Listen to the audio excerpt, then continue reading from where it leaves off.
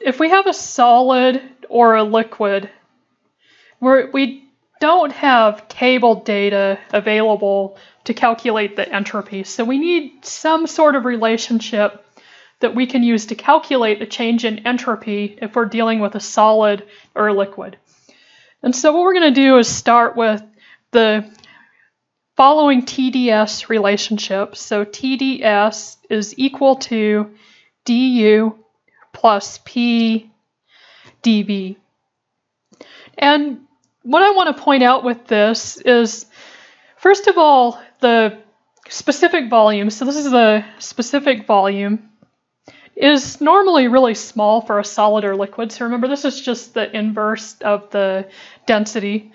And also, if we're dealing with a solid or a liquid, it's often incompressible. So solids and liquids are often incompressible. So basically, dV is going to approximately be 0, because since it's incompressible, it's not going to change much. So then this relationship becomes TdS is equal to du, and then we already know that, so du is equal to C dt, so C is the specific heat.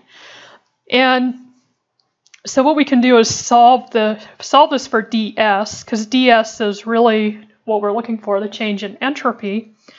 So the change in entropy is equal to C dt over T. Now we have an equation that we can use to calculate the entropy, but we have kind of a problem, because in order to integrate C over T dt, we need a relationship between the specific heat and temperature. Basically, we need the specific heat as a function of temperature, which we don't have. We do have heat capacity data available for a variety of temperatures.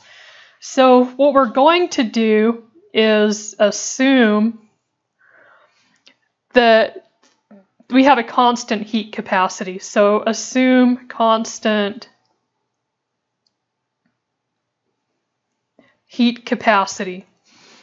And once you assume constant heat capacity, you can take the heat capacity, or C, out of the integration and then integrate. So basically, we're going to end up with ds is equal to 1 to 2.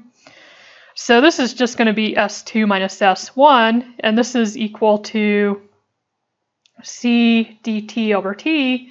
And then since C is constant, we can pull it out. So C to 2 dt over T. And then we can just integrate this to get C natural log T2 over T1. So basically we get that the change in entropy, S2 minus S1, is equal to C natural log T2 over T1. So this is the equation that you're going to use to calculate the change in entropy for a solid or liquid. So change in entropy for solid or liquid. And you're going to use, you're going to use C at the average temperature if available. If it's not available, then you'll use it at room temp. So C at room temp if, I'm just going to say T average